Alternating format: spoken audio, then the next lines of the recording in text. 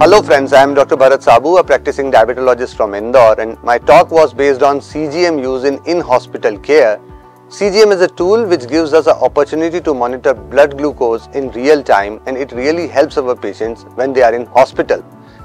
My talk enhanced the view that it should be used very regularly for patients, those who are in hospital, for regular monitoring, but also depicted some points and some places and some diseases where we cannot use it due to some errors in calculation. So watch my talk and enrich your knowledge. Thank you.